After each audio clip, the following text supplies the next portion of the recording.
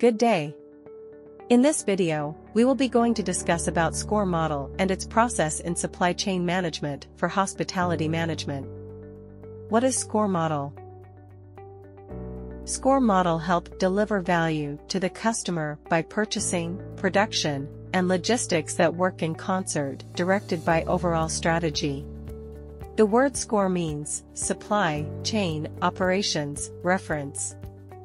It is a management tool used to address, improve, and communicate supply chain management decisions within a company and with suppliers and customers of a company. The model integrates business concepts of process reengineering, benchmarking, and measurement into its framework. This framework focuses on 5 areas of the supply chain. These are plan, source, make, deliver, and return. The first framework process in supply chain is plan.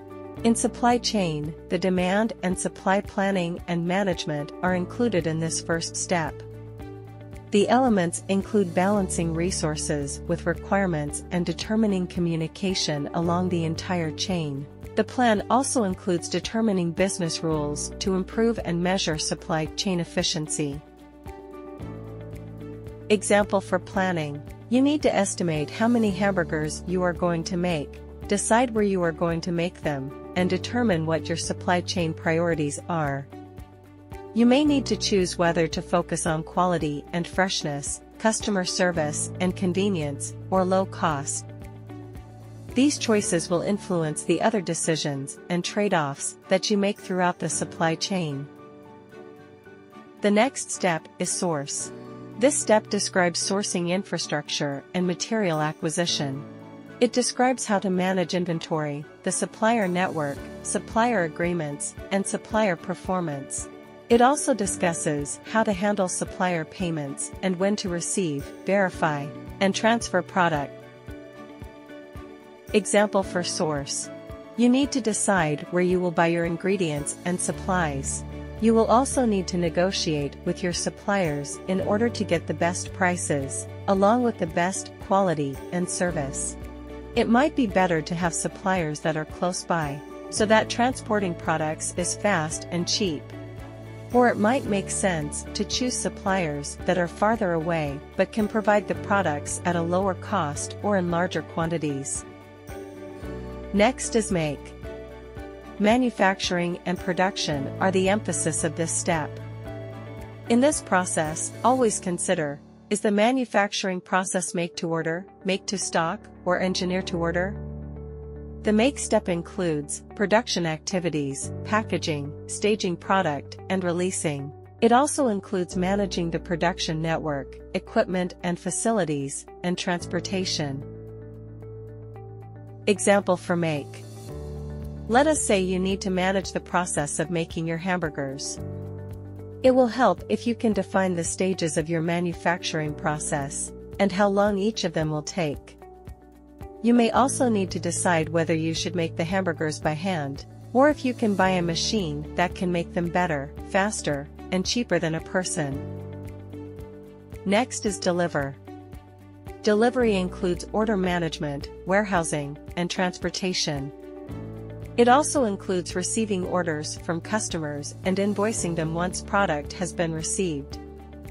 This step involves management of finished inventories, assets, transportation, product life cycles, and importing and exporting requirements.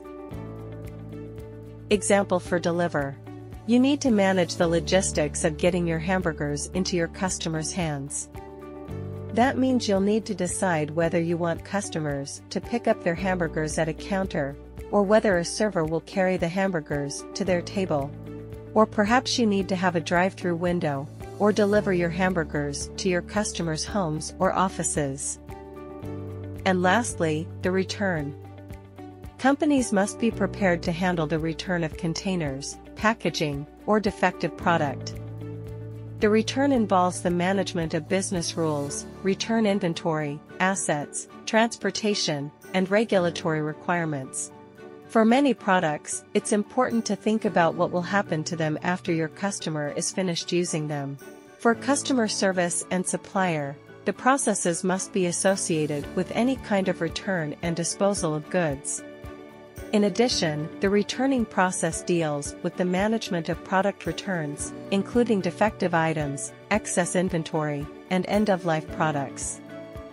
Returns management involves reverse logistics, processing returned items, and recycling or disposing of products as necessary. Efficient return management can minimize costs, reduce waste, and support sustainability initiatives.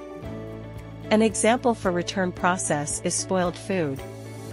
In this case, you may need to think about washing of containers, packaging, or returning of defective products. In SCOR model, it is important that you need to decide what else you need in order to make the supply chain work. You may need to hire people with specific skills, which means you need to think about how you will find them, and how you will measure their performance. And there may be other processes that you need to have in place for your supply chain to achieve its goals, such as marketing programs or accounting policies.